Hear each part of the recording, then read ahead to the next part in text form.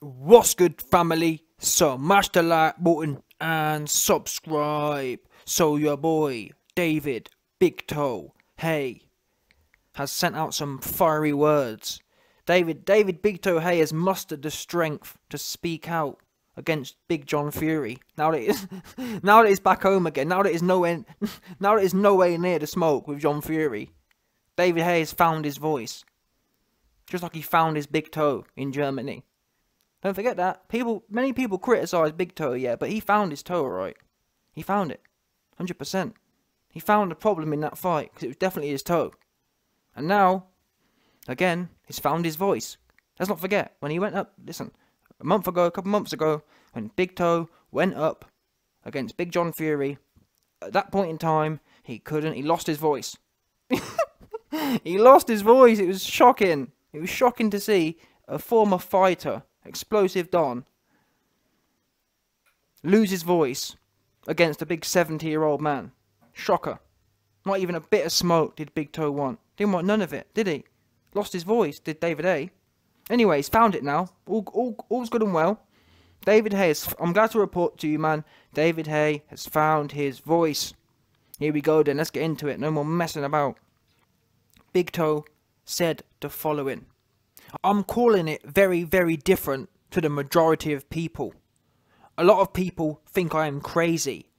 They say, did you not watch Fury versus Wilder in Vegas? I did. I was ringside, and I was commentating for BT Sport. I know how powerful Fury is when he's up for it. I really do. But I have also seen when he didn't look up for it. His prior fights, going into that fight, he didn't look great. And I feel that Fury and his old team are treating AJ the same way AJ treated Ruiz the first time round. AJ walked into the ring with so much confidence that he knew he was going to win because he was just better, and it didn't happen for him that night. I think the same thing could happen with Fury, that him and his old team do not rate AJ, and therefore they'll overlook him with overconfidence. I've heard the interviews where they just do not rate him. They just do not think AJ is good. Big Toe goes on. But AJ has the skill set. He has all the tools that one would require to have a game plan realistically to beat Fury. A very slippery, tough guy to beat is Fury. You need to punch in clusters. One big punch at a time isn't good enough. Ask Beyonce Wilder about that. You need good footwork. You need to be able to set up your attacks. You need to really be tuned in to believe you can win the fight. But you also have to have that fear in your belly. I don't believe Tyson Fury will go into the AJ fight really believing that he's up against it. That he's going to have to be perfect fighter that night. I think he's going to walk in the ring like he did against Wilder and just really have a good go. And just hope the same thing happens to AJ that happened to Wilder. The bookies favour Wilder, so I understand why people believe Fury is going to do it. I just like what I saw in the AJ's last fight against Pulev. He was calm, he took some shots. He really reminded me of a prime Lennox Lewis in that fight against Pulev, and I think he is just improving every fight. I'm really looking forward to this. They have to get this fight on. So, let us take this from the top then, because I disagree with most of this, shockingly enough. I mean, Big Toe's, his heart's in the right place, but it sounds messy to me. So the first thing he says is that I know how powerful Fury is when he's up for it. Do you mean in general his presence, i.e. his ability to bore Klitschko to death, or his ability to wash Wilder? Maybe that's what you... In fact, that's the only thing you can mean, because bottom line power... And half of the reason I'm so adamant AJ needs to march forward, half of the reason, or the whole reason I'm adamant this is an easy fight if AJ fights in a particular way, it just comes down to stats. AJ's like 1 for 1. One left hook for one left hook. AJ's doing multiples more damage. So mathematically, it doesn't make sense to stay on the outside where a jab is a jab, really. It's different. You're not... Yes, AJ jabs heavier than Fury's, but you ain't gonna Unless you're tripling it up and driving forward, which is also a strategy I'd employ. Don't get me wrong. If AJ's in there and he's driving jab forward 3 times, fair play. That can work, but that's not what we've seen. We haven't. It's not like AJ was in there with Pulev marching forward, tripling the jab up. It was that typical Fury style, if the truth be known. That was the old Fury style. AJ versus Pulev for the main, apart from the snippets in round 10 or round 3, whenever it was. The main of it was kind of Fury-esque. Dance around, land jabs, and keep dancing. That ain't going to work. So, David Haye saying, you know how powerful Fury can be. No, I don't know how powerful Fury can be. He looked powerful against Wilder, who had never fought no one with any power. And has avidly avoided people with power. Moving on. He says Fury's team are overlooking AJ. I disagree with that. I give Fury his credit. I don't believe, yes, he talks a good talk, but he said similar things about everyone. I actually believe Fury is going to come in his best ever. If he does, assuming he signs the fight, that is, I don't think he's going to overlook it. I actually think it could go the other way, i.e. he's too stressed. I think that's more likely than him overlooking it. AJ's been in Fury's head for 10 years, since they sparred.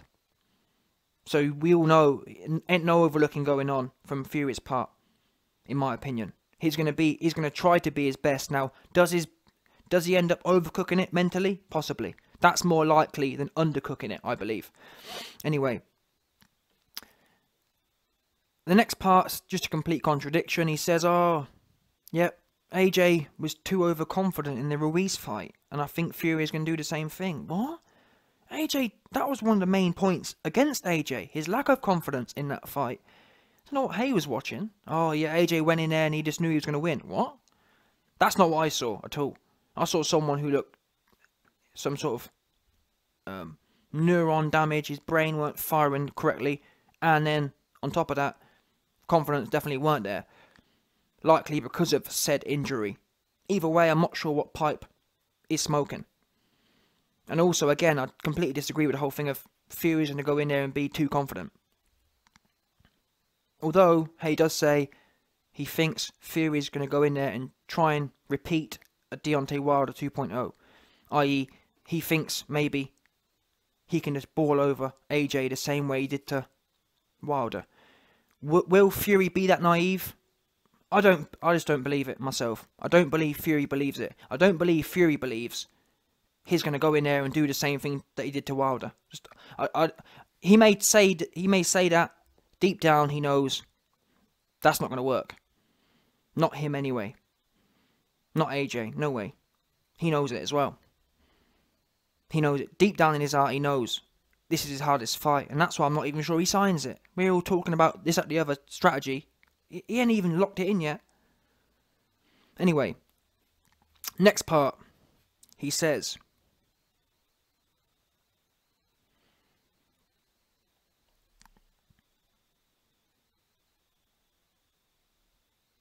and this is actually part that I strongly agree with.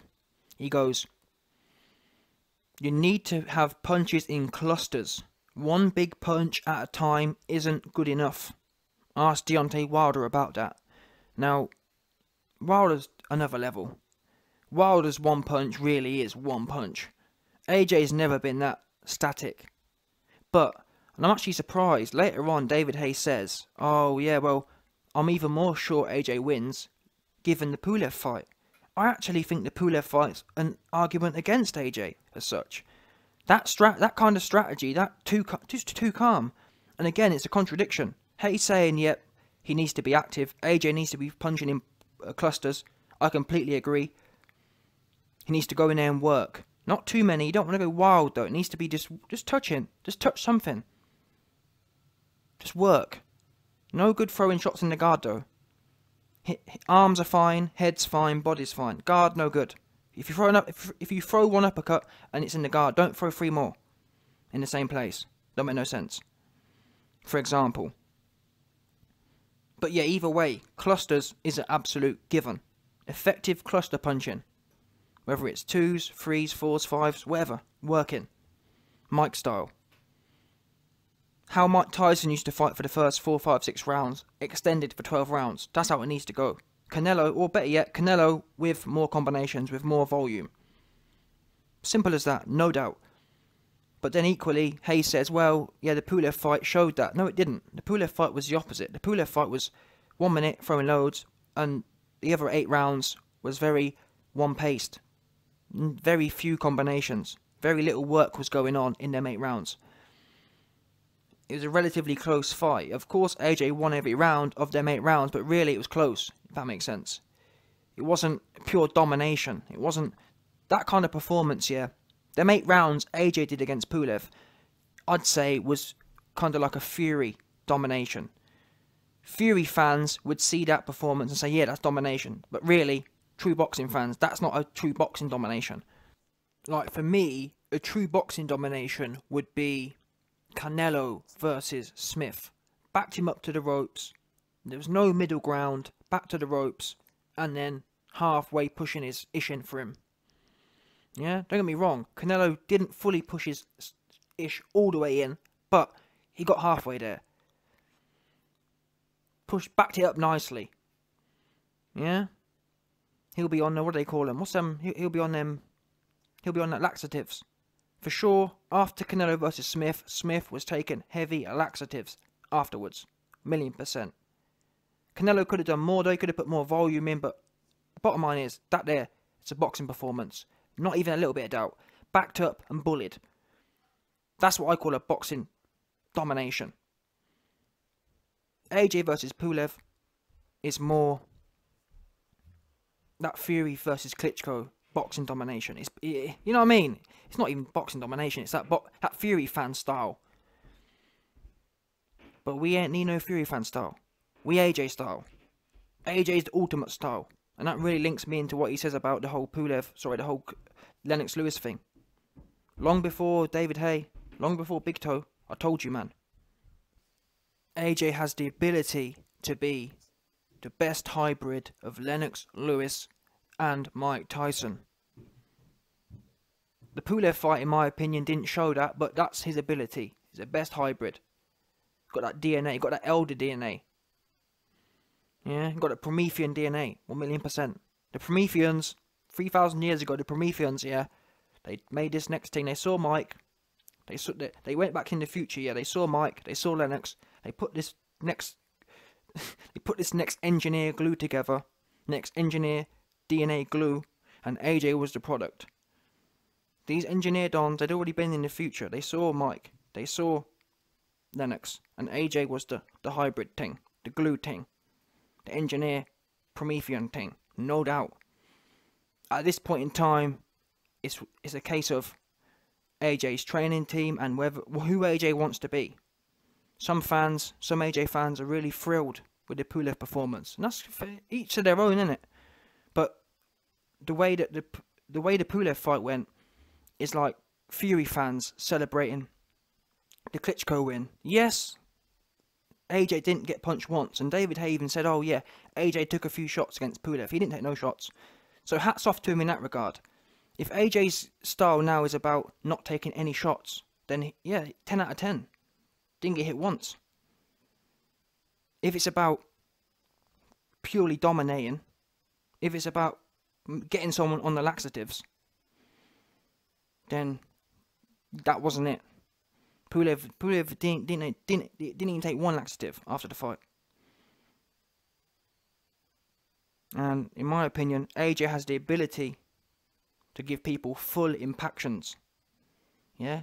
Back it all the way up. Get that big nice bubbly impaction in there.